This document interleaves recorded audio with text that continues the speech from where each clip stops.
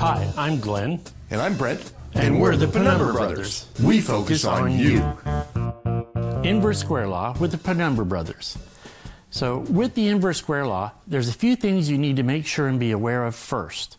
You need to be very comfortable with mass, or MA, in time, SID, or source to image distance, and the divergent nature of radiation.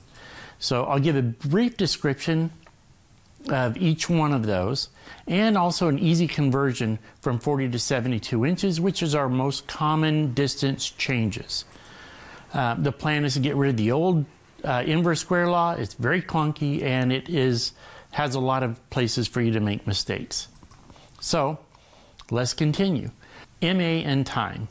MA is milliamperes, which controls how hot the filament gets. S, or time, is how long that filament stays hot. Together they are mass, which controls thermionic emission, or the amount of electrons that are available to make radiation. Next is SID, or source to image distance. This is the distance from the source of the radiation to the image receptor or detector. So the change in distance greatly affects how much intensity there is within the radiation beam. And divergence. From the source of radiation to your receptor, the beam diverges or spaces out. So this does not affect the volume of radiation, but it does affect the concentration of radiation. So as you go further out, kind of like a flashlight, it gets dimmer and dimmer and dimmer, but there's no less light, it's just spread out over a larger area. So what is the inverse square law used for? Primarily it's for radiation protection. For a technologist, if you're standing 2 feet from the X-ray tube during an exposure, or you're standing 6 feet, it tells us exactly how much radiation reduction we're going to receive as a dose.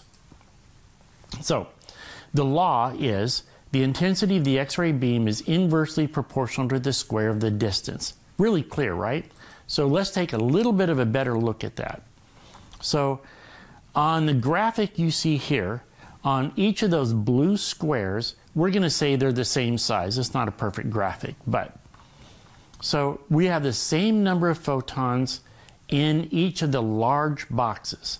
So as an example, if say we had 120 photons at 40 inches in that blue box you see there, at 80 inches, in that same blue box, you would have 1/4 of the amount of photons. In the larger box at 80 inches, you would have the same number of photons. Second example, if we have 120 photons at 40 inches, if we move back to 120 inches, or 3 times the distance, then we have 9 times larger area.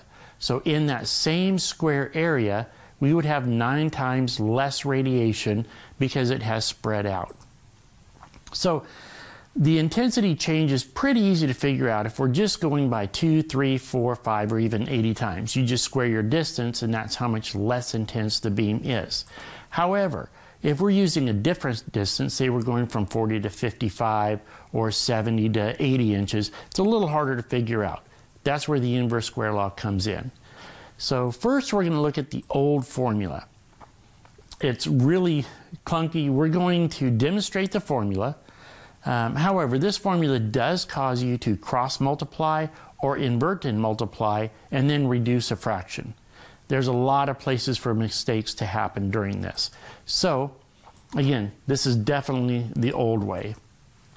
So we're going to go through the easy formula, which you see here. We'll demonstrate this easy way. Easy math, no cross multiplying, no inverting, no confusing formulas. This is just very straightforward, really simple. So we're going to look at the old formula first. So as you can see the old formula up here, you have a very easy word problem, very simple. Let's say you have 8 sieverts per hour at 40 inches. So what would your new dose be, or what would the exposure be at 55 inches? So the first thing we're going to do is identify our formula. So we're going to look at all the values for each one of that part of the formula. So in the formula, step 1 is you plug in your numbers. Step 2, you square the distances. At step 3, you cross multiply as is shown here, or you can invert and multiply. Either one of those will work. At step 4, you reduce your fraction so that you're isolating x. And then as your final step, you just invert the formula so that you have x equals your remaining value. So in this case, 4.23 sieverts per hour at 55 inches versus 8 sieverts per hour at 40 inches. So that's the old way. So the new way, you can see the formula up here, much, much simpler. Same word problem. So we're going to have the same values over here on the side. So in working the formula, the first thing you do is plug in your numbers, then you square your distances, and then you just multiply, divide, and you have your answer. Super simple, much easier. It was so easy. Here's a cool motorcycle. It's actually mine. So what we're also going to do now is we're going to give a formula for these most common distance changes. For us in the United States, it's 40 inches and 72 inches. Pretty much every place else, it's 100 centimeters and 180 centimeters. So the shortcut, this only works for 40 and 72 inches. So keep that in mind. Don't try to use it the rest of the time. The key is 3.24. So this does work at 100 and 180 centimeters, but the factor is 3.28. Other than that, everything else we see is going to be exactly the same. So the conversion for 40 to 72 inches, and this happens all the time in the word problems. So again, if we're just doubling our distance or multiplying the distance times 3 times, then we just square that multiplication number and then divide our intensity. Pretty easy. But at our distance in 4072, they're not quite that square. So if we are decreasing our distance, our intensity is getting higher. So we multiply times 3.2. If we're increasing our distance, it becomes less intense, so you divide by 3.24. Pretty simple, straightforward, and easy. So does this really work? So let's take a look up here and see if it actually works.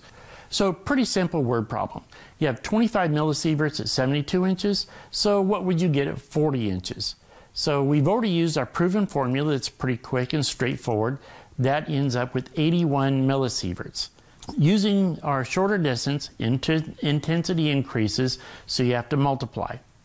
Makes it pretty easy, so we just take our 25 times 3.24, we come up with the answer, 81 millisieverts. When going from 40 to 72 inches, you use the same factor, you just divide rather than multiply.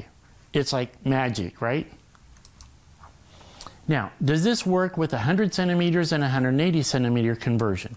Exact same thing, everything works as well. The only difference is you use 3.28 instead of 3.24. Okay, our word problem is we have 35 millisieverts at 100 centimeters. What would it be at 180 centimeters? So we're going to go through our tried and true formula, that is the shorter version, and we end up with 10.67 millisieverts. So same thing, we are going for a longer distance. Our intensity will be less, so we divide by 3.28. The multiplication comes out as 10.67, exact same, except it's much simpler. Again, same thing if you're going from 180 centimeters, then you multiply by 3.28 instead of divide. The inverse square law does not have to be complex or difficult. Using our formula here, it's really simple, it's faster, it's easier, less chance of mistakes. Our quick conversion factors from 40 to 72 or 100 to 180 inches, 3.24 or 3.28 works really well, makes it faster and easier. That is the inverse square law made simple with the Penumbra brothers, where we focus on you.